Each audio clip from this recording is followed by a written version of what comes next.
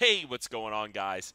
I didn't mean to scare you. As you can see, I look absolutely crazy. And you know what, guys? I want to get this cleaned up today with some super simple commands. That's right, guys. Go ahead and pull up the command bar if you haven't already. And then we're going to go ahead and type in, first things first, set head hair percent. And then you're going to do 0 to 1. That's right, 0 being no hair, 1 being 100% fully grown hair. So any decimals in between, you can see, guys, no hair, you can see 50% hair, you can do 100% hair.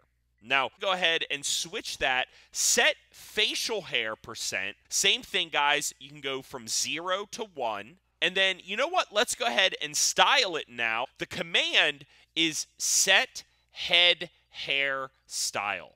And then we're going to choose a number 0 to 7 that actually correlates with this list of hairstyles here on the screen. So you can see 0 is default, 1 is mohawk, 2 is afro, 3 romantic, 4 is dreadlocks, 5 is ponytail, 6 is braids, and 7 is Viking. Now, as you can see, guys, the familiar dreadlocks look, we can make ourselves look exactly like Syntac. That's right. And then let's go ahead and change the head in set hairstyle command to facial. So set facial hairstyle. And then again, 0 to 7, that correlates with this list here.